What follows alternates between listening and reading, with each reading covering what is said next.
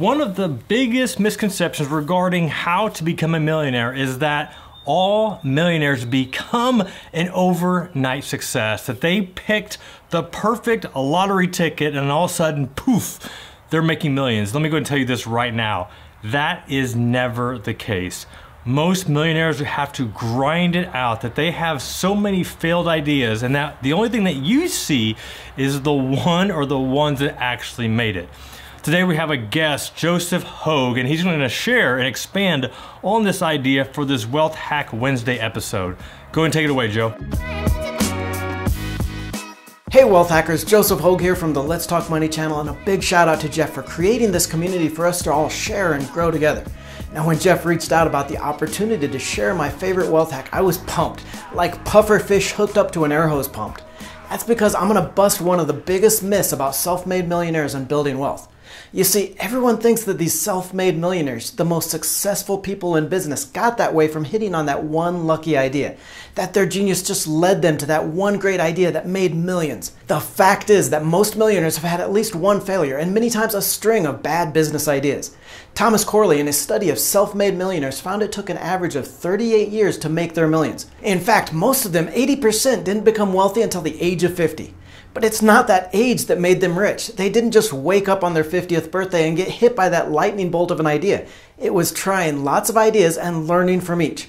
Richard Branson isn't just the billionaire founder of Virgin Records, Virgin Atlantic, and just about everything else he can slap the label on. Growing up dyslexic, he had to work to the bone for everything he has, failing on a student magazine he started at 16 and almost going bust on a string of other ideas. James Dyson created over 5,100 vacuum prototypes over 15 years before taking his first finished product to market in 1993. Less than 30 years later, his vacuums have sold in over 50 countries and have made him a multi-billionaire. Success doesn't come to the lucky. It comes to the people that try, fail, learn from it, and keep trying. I worked years grinding it out, creating 6 blogs in 2013 and building those online businesses, but I never felt like I really hit that $1 million idea.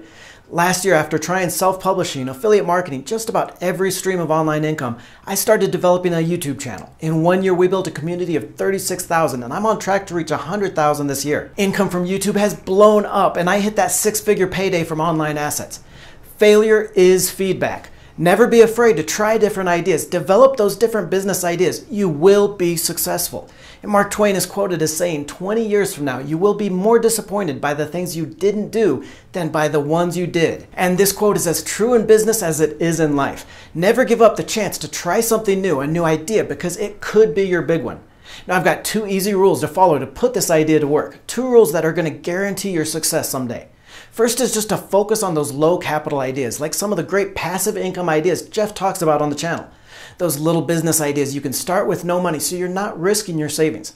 This is going to ensure that you don't go bust before you get that one big idea. Next is just to put in the work. Don't just check that box and say, well, I tried, and then move on. Learn what it takes to run your idea like a business and make it work. This is going to mean putting in the time, reading books on marketing, accounting, and just how to run a business. That time you spend will come back to you though, because when you've created that 6 or even 7-figure business, you're going to be able to make the decisions to take your time back. I guarantee you, you will be successful. Not only will you eventually hit that one big idea, but not all your businesses are going to be total failures. Some will evolve into small passive income hustles, things that you can maintain on just a couple hours a week and produce consistent income. It's all going to build to those multiple income streams that are the hallmark of the rich, that average 7 income streams even before you hit that one big jackpot idea. Big thanks again to Jeff for creating this community of hard chargers.